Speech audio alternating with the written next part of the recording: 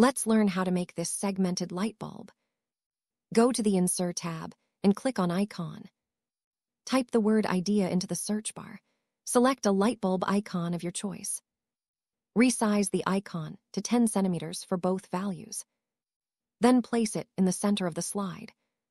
Do a right-click on the icon and select Convert to Shape. Insert a rectangle shape. Resize it to 4 centimeters for both values. Make sure to remove the outline. Then duplicate and make the second shape slightly bigger. Place both rectangles above each other. Align them in the center and in the middle. Lastly, group both.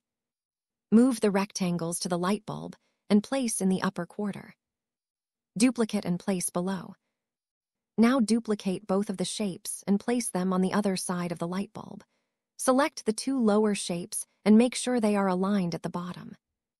Then select the 2 upper shapes and make sure they are aligned at the top. Select all shapes and ungroup everything.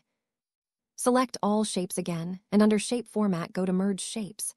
Click on Fragment. Delete all remnants of the rectangle, which are outside of the light bulb. If other shapes of the light bulb were fragmented by the rectangles, make sure to union them again. Fill the inner light bulb sections with different colors to allow for a better overview. The rectangles will also have fragmented the light bulb outline.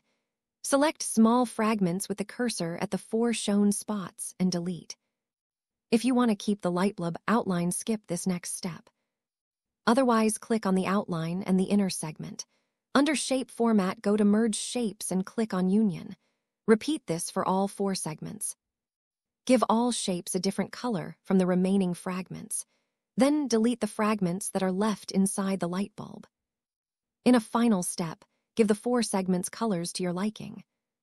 If you would like to move your graphic around, don't forget to group all elements before doing so. For more quick and easy tutorials like this, give us a follow and become a PowerPoint expert in no time.